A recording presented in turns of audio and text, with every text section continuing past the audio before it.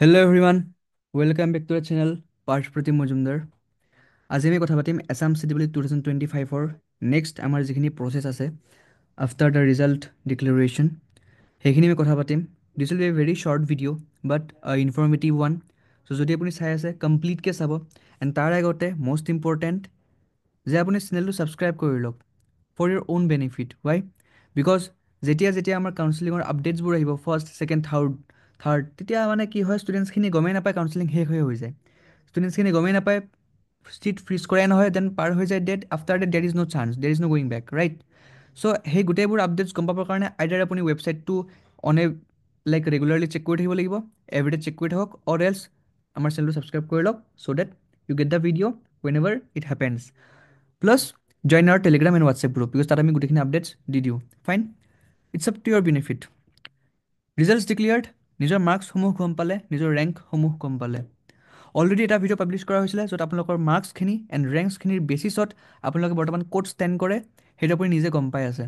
ঠিক আছে, last year same মাৰ্কছখিনিত কিমান ৰেংক আছিলে, এই বছৰ ছেইম মাৰ্কছখিনিত কিমান ৰেংক আছে, সেই কম্পেৰিজনটো আই গেছ এতিয়ালৈকে সকলোখিনি ষ্টুডেণ্টছে কৰিলে।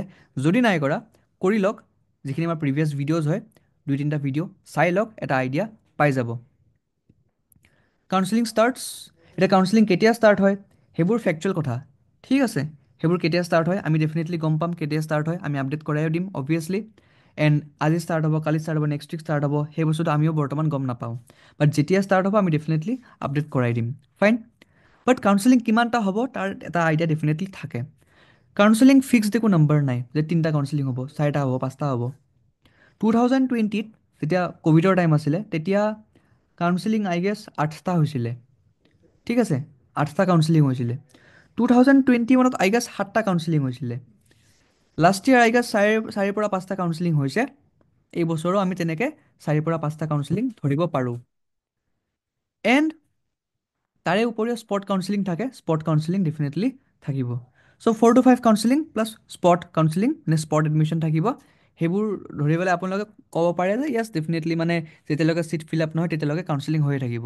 ঠিক আছে, এতিয়া ছিট ফিল আপ কিয় নহয়? ছিট ফিল আপ সেইকাৰণে নহয় বিকজ ফাৰ্ষ্ট কাউন্সেলিঙত বহুখিনি ষ্টুডেণ্টছে বহুখিনি প্ৰিফাৰেঞ্চ দিয়ে, সেই হিচাপত প্ৰিফাৰেঞ্চখিনি হয়তো সিহঁতে নাপায়। তো নাপায় কাৰণে সিহঁতে ছেকেণ্ড কাউন্সেলিঙত যায়।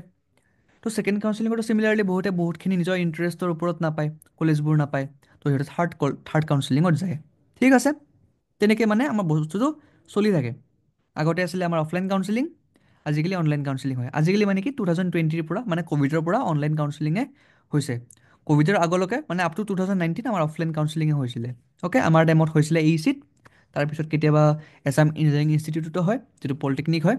এণ্ড য়েছ, পলিটেকনিকৰ কথাত মোৰ মনত পৰিলে যিখিনি ষ্টুডেণ্টছে ডিপ্ল'মা কৰিম বুলি ভাবিছে, মানে diploma in engineering পলিটেকনিকৰ already video' দিয়া আছে দুটা, এবাৰ চাই ল'ব। কেতিয়া ফৰ্ম ফিল আপ হ'ব, কেতিয়া আমাৰ এডমিশ্যন হ'ব, কিমানটা ছিট আছে, কিমানটা ব্ৰাঞ্চ আছে, সেই গোটেইখিনি বস্তু আপোনালোকে গম পাই যাব। ঠিক আছে, ব্ৰাঞ্চ এণ্ড অল এভৰিথিং গোটেইখিনি ডিটেইলছ পাই যাব সেইটো ভিডিঅ'ত। অ'কে, যিটো আমি পাব্লিছ কৰিছোঁ ৰিচেণ্টলি। নাও comes to the points. Document verification হ'ব অবভিয়াছলি, কাউন্সেলিং শেষ। লেটছ এজিউম যে ফাৰ্ষ্ট কাউন্সেলিং শেষ, এতিয়া ডকুমেণ্ট ভেৰিফিকেশ্যন হ'ব, বা ছেকেণ্ড কাউন্সেলিং শেষ, এতিয়া ডকুমেণ্ট ভেৰিফিকেশ্যন হ'ব। চ' যেতিয়া ডকুমেণ্ট ভেৰিফিকেশ্যন হ'ব, এতিয়া প্ৰথম কথা যে ডকুমেণ্ট ভেৰিফিকেশ্যন কি ডকুমেণ্টছ লাগে, তাৰ কাৰণে মই মাল্টিপল ভিডিঅ'জ বনাই থৈ দিছোঁ, এবাৰ আপোনালোকে নিজে গৈ চাই ল'ব পাৰে। ঠিক আছে, বা লাগিলে মই আকৌ এটা ছেপাৰেটকৈ ভিডিঅ' বনাই দিম। ফাইন, বাট যেতিয়া ডকুমেণ্ট ভেৰিফিকেশ্যন হ'ব, ইম্পৰ্টেণ্ট কি হয়, ৰেচপেক্টিভ কলেজত যাব লাগিব, ৰেচপেক্টিভ ডেটত এণ্ড ৰেচপেক্টিভ টাইমত। ঠিক আছে, চ' যিটো কলেজত মাতিছে আপোনাক সেইটো কলেজত যাব লাগিব, যিটো ডেটত মাতিছে সেইটো ডেটতে যাব লাগিব, তাতে এদিন বা দুদিন পিছত গ'লে নহ'ব। ঠিক আছে, তেনেকৈ কাউন্সেলিং নহয়। এণ্ড যিটো টাইমত সেইটো টাইমতে যাব লাগিব। যদি টাইমটো দিছে 9:30 to 12:30, সেই টাইমিংটোৰ ভিতৰতে আহিব লাগিব, সেই টাইমিংটোৰ আগত বা পিছত আহি লাভ নাই, বা ছেইম ডেটত আহিব লাগিব। এতিয়া বহুত ষ্টুডেণ্টৰ প্ৰব্লেম কি হয়, মই বস্তুখিনি কৈ দিছোঁ যিহেতুকে বহুতে বস্তুবোৰ নাজানে। ঠিক আছে, আই ন যে বস্তুবোৰ ৰিপিট কৰাই হয়, বাট আল্টিমেটলি বহুতে বস্তুবোৰ নাজানে কাৰণে মই কৈ দিছোঁ। সেইকাৰণে ভালকৈ ভিডিঅ'টো চাওক, বহুত ইম্পৰ্টেণ্ট হয়। ঠিক আছে, বিকজ আপোনালোকে মোক পিছত বস্তুবোৰ সুধিব, পাৰ্চনেলি চবকে ৰিপ্লাই ডেফিনেটলি মই কৰিয়ে দিওঁ, বাট অকণমান সময় লাগে। চ' সেইকাৰণে ইয়াতে ভালকৈ চাই লওক। ছাপ'জ কাউন্সেলিং হৈ গ'ল, থাৰ্ড কাউন্সেলিং ছাপ'জ হৈ গ'ল, কাউন্সেলিঙৰ 2 দিন পিছতে মাতি দিব ডকুমেণ্ট ভেৰিফিকেশ্যনত।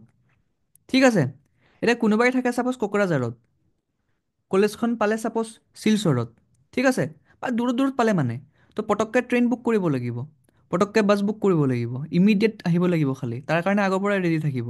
এনেকুৱা নহয় যে তেতিয়া কলেজ ভাবি থাকে যে অ'কে এতিয়া মই কাউন্সিলিঙত পালোঁ, এতিয়া মোৰ ডকুমেণ্টছখিনি ৰেডি কৰোঁ, বিকজ ডকুমেণ্ট ভেৰিফিকেশ্যন আহিব।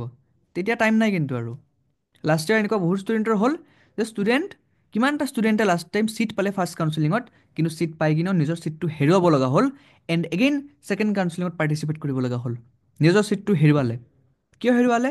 ভাল মাৰ্কছ পাইছিলে, ফাৰ্ষ্ট কাউন্সিলিঙতে পাইছিলে, কলেজৰ মন পচন্দ পাইছিলে, ব্ৰাঞ্চো পাইছিলে, কিন্তু হ'লেও ছিট ল'ব নোৱাৰিলে বিকজ ডকুমেণ্ট ৰেডি নাছিলে।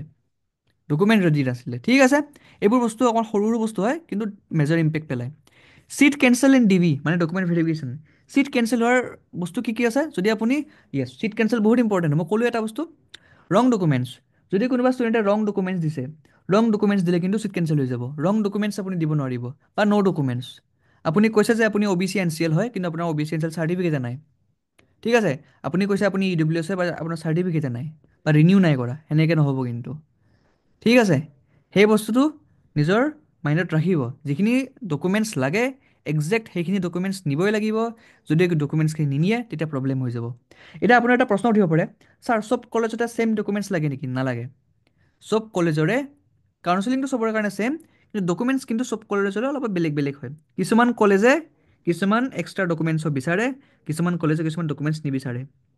ঠিক আছে, কিছুমান কলেজ বহুত ষ্ট্ৰিক্ট হয়, এখন ডকুমেণ্টছ নহ'লেও কিন্তু আপোনাৰ ছিটটো উইথহল্ড হৈ যাব, আপোনাৰ ছিট কেঞ্চেল হৈ যাব, আপুনি আকৌ নেক্সট কাউন্সিলিঙত পাৰ্টিচিপেট কৰিব লাগিব। সেইটো ছিট ভেকেণ্ট দেখাই দিব কলেজে। কাৰণ থাৰ্ড কাউন্সিলিং বা ছেকেণ্ড কাউন্সিলিঙৰ পিছত যেতিয়া ফ'ৰ্থ কাউন্সিলিং হয়, কলেজবিলাকে ছাবমিট কৰিব লাগে যে কিমানটা ছিট খালী ৰ'ল, এণ্ড সেই খালী ছিট কেইটাতহে কিন্তু নেক্সট কাউন্সিলিংটো হয়। তো যদি আপুনি ৰং ডকুমেণ্টছ দিয়ে ডকুমেণ্ট ভেৰিফিকেশ্যনত, বা ডকুমেণ্টছে নিদিয়ে, বা যদি ৰাইট টাইমত নাপায় বা ৰাইট ডেটত নাপায়, আপোনাৰ ছিটটো এনেও খালী। ঠিক, এইবোৰ বস্তু কোনো নকয়। ঠিক আছে, এইবোৰ বস্তু ইম্পৰ্টেণ্ট হয়। মই ক'লোঁ, আই থিংক এইখিনি বস্তু ক্লিয়াৰ। লাষ্ট ইয়াৰ এইকাৰণে বহুত ষ্টুডেণ্টে নাপালে। যদি আপোনাৰ পোৱা মন আছে, ৰং ডকুমেণ্টছ নিদিব, ডকুমেণ্টছ ৰেডি ৰাখিব, চব কাৰেক্ট ডকুমেণ্টছ ৰাখিব, জেৰক্স কপিজ নহয় অৰিজিনেল কপি ৰাখিব, এণ্ড এটেষ্টেড কপিজ অফক'ৰ্ছ। সেইটো আপোনাক কলেজে মেনশ্যন কৰি দিব কিমানটা কি কি লাগে, মই ভিডিঅ' বনাই দিম বাৰু। এণ্ড লগতে ৰাইট টাইম ৰাইট ডেটত কৰিব লাগিব। এনেকুৱা হ'ব নালাগে যে ছাৰ মই আছোঁ শিলচৰত, কালি এতিয়া বাছ ধৰিব লাগে, বাছ নাই পোৱা। সেইটো এক্সকিউজ দি নহ'ব কিন্তু। সেইটো আপুনি আগৰ পৰাই গম পাব লাগিব, বিকজ মই ভিডিঅ' বনাই দিছোঁ, মই অলৰেডি ইনফৰ্ম কৰি দিছোঁ। লাষ্ট টাইম প্ৰব্লেম হৈছিলে, সেইকাৰণে এইবছৰ মই এতিয়াতে ইনফৰ্ম কৰি দিছোঁ, যাতে এইটো প্ৰব্লেম আপোনালোকৰ নহয়। ইয়াৰ পিছতো বহুত ষ্টুডেণ্টে মোক মেছেজ কৰিব, কোনে মেছেজ কৰিব? যোনে এইটো ভিডিঅ' নাই চোৱা। Simple. How to give preference বহুত বেছি ইম্পৰ্টেণ্ট হয়।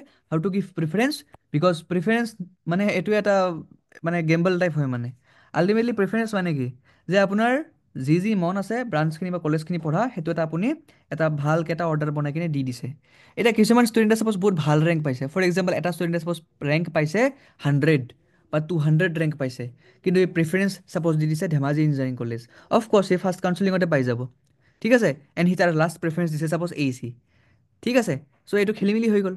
চ' নিজৰ কোনোবা ছাপ'জ ষ্টুডেণ্টছে মাৰ্কছ পাইছে 30 মাৰ্কছ পাইছে, কিন্তু প্ৰিফাৰেঞ্চ দি দিছে AAC CSE, দেন দিছে AAC চিভিল, দেন দিছে AAC মেকানিকেল, আৰু বাকী একো প্ৰিফাৰেঞ্চে নাই দিয়া। দেন আপোনালোকে মোক নিজে কমেণ্ট কৰি কওক, এজন ষ্টুডেণ্টে ছিট পাব জানো first counselling, second counselling, third counselling, fourth কাউন্সিলিঙত পাব জানো?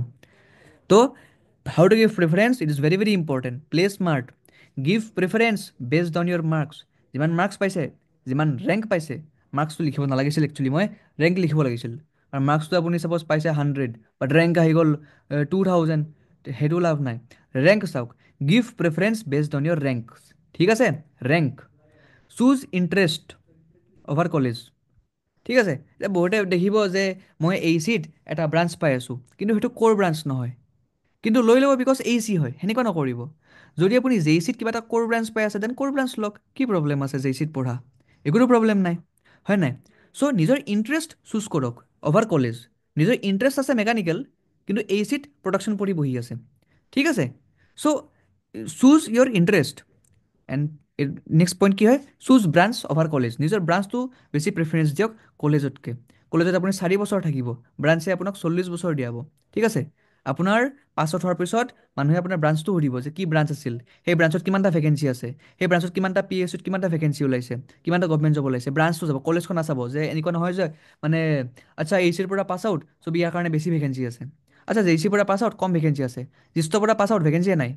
প্ৰাইভেটৰ পৰা পাছ আউট, নাই ইয়াৰ পৰা উল্টাকৈ পইচা ল'ম 1 লাখ মান টকা, তাৰপিছতে ভেকেঞ্চি দিম। ঠিক আছে, সেইবোৰ নহয়। মানে ব্ৰাঞ্চ ইম্পৰ্টেণ্ট হয়, that's the thing. Okay, choose college if placement is needed. হা, কলেজ চুজ কৰিব পাৰে যদি প্লেচমেণ্ট লাগে। এতিয়া কাৰোবাক ছাপ'জ প্লেচমেণ্ট লাগে, অফক'ৰ্ছ এনেকুৱা কলেজত যাওক য'ত প্লেচমেণ্ট বেছি। ক'ত প্লেচমেণ্ট বেছি সেইটো আপোনালোকে জানে অলৰেডি, মই ৰিপিট কৰি নাথাকোঁ। চেক কাট অফ চাওক লাষ্ট ইয়াৰৰ, সেইটো বহুত বেছি ইম্পৰ্টেণ্ট হয়। কিয় ইম্পৰ্টেণ্ট হয়? যাতে আপুনি প্ৰিফাৰেঞ্চ দিব পাৰে। ঠিক আছে, অ'কে, সেইটো আছিলে। All the very best. Telegram group join কৰক যদি কমপ্লিট আপডেটছ লাগে, ডকুমেণ্টছৰ লাগে, মেডিকেল চাৰ্টিফিকেট হ'ল বা গেপ চাৰ্টিফিকেট হ'ল বা এনিথিং, যিবোৰ অল আপডেটছ লাগে চব দিয়া যাব। ফৰ্মেটবিলাকত টেলিগ্ৰামত অলৰেডি দিয়াই আছে। হোৱাটছএপ গ্ৰুপতো গোটেইখিনি আপডেটছ দিয়াই আছে। কাট অফবোৰো দিয়া যাব, এভৰিথিং দিয়া যাব টেলিগ্ৰাম হোৱাটছএপ গ্ৰুপত। Kindly join this groups. Thank U for ৱাচিং দিছ video' and subscribe the channel if U want all the videos updated